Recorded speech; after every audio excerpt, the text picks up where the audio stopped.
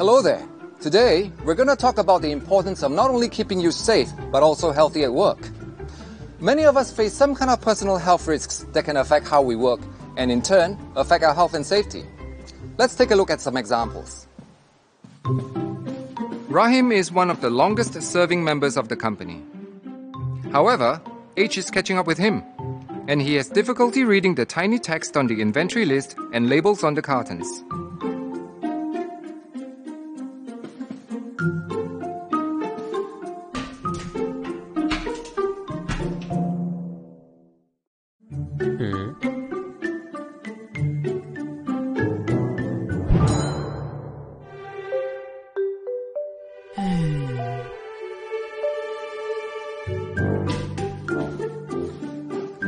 So, we looked into ways that can help Rahim out with his work. Goodbye handwritten checklist and tiny carton labels, and hello barcode reader.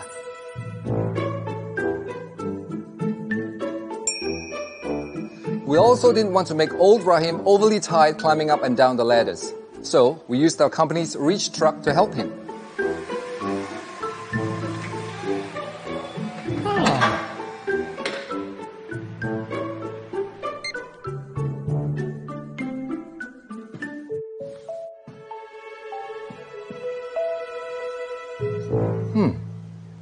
What's that smell?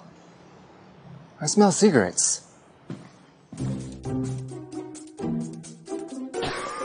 This is Roger. He really needs to quit his smoking habit. His smoking not only affects his health, bringing about breathing difficulties, but also affects his ability to do his job safely.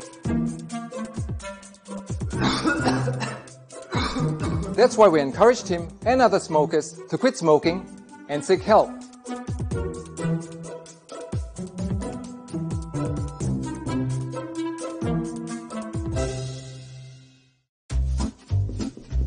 Melanie is a very busy lady and constantly rushes around the office for meetings.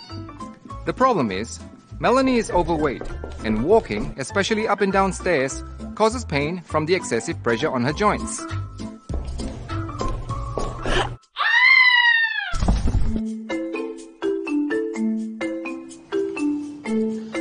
Being overweight is no laughing matter. It can lead to serious health conditions and accidents.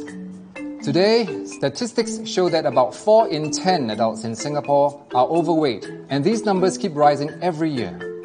To help Melanie and all of us, we introduced healthier food options in our pantry.